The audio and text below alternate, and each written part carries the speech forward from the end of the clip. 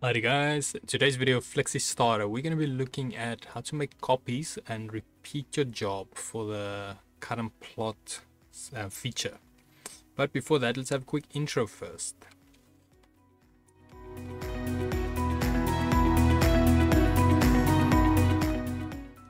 So today's video can be found on softwaretraining.co.za. We make short and easy to watch problem solving videos, and we also have daily updates. Otherwise, we're back in the program here. And now just a quick reminder, this is a mini series on the cut and plot feature. Now we'll leave relevant links in the description so you guys can actually follow along.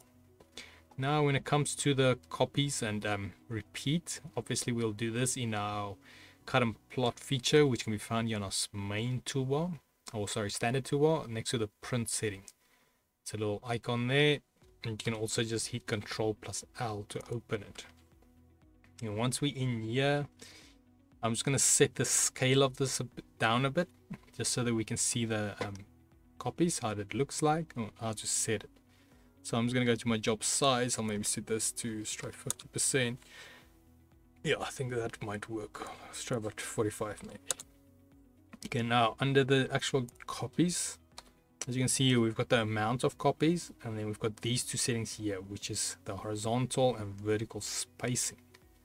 So now if we increase the amount of copies, you'll see it adds it, and as it gets to the border, it'll just flip it to the next window, or to the next should I say open space.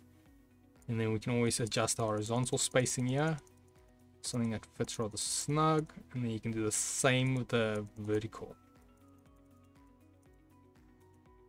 And then yeah, it's rather simple. You can obviously, depending on your material size, if it was a bit bigger, then you could also just increase the amount of copies.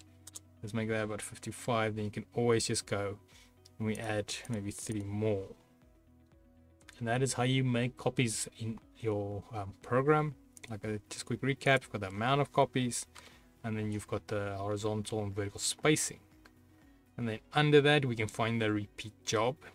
So if we select this, then we can choose how many times we want to send it to the actual production manager. So this will, at the moment, we'll be sending it 3 times, so we'll make 3 copies of this entire project.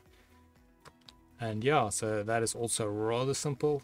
And then next up, we're going to be looking at these settings, but we'll do that in another video, as there's quite a few different things to look at.